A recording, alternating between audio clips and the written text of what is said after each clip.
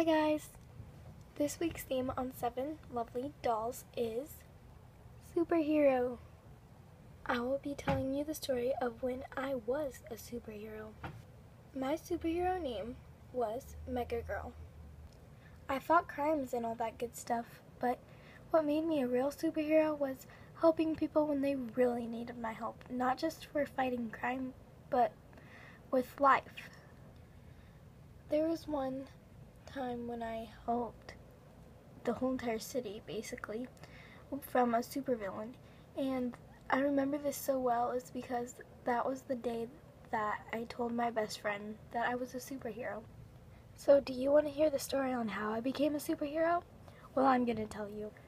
My parents were superheroes before me, but they retired before I was even born.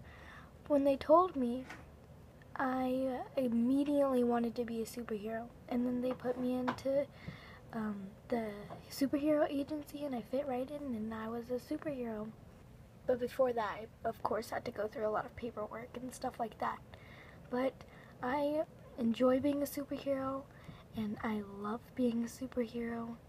And you don't have to be in a superhero agency to be a superhero. You can be at your school being a superhero for all your friends. You could be at home for all your family. What I'm saying is you don't have to be a superhero that fights crimes. You could be a superhero that helps people with their problems. Like with people bullying, you can help.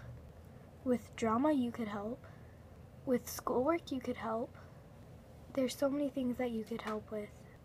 So why don't you go make a difference in the world by helping and being a superhero? Bye.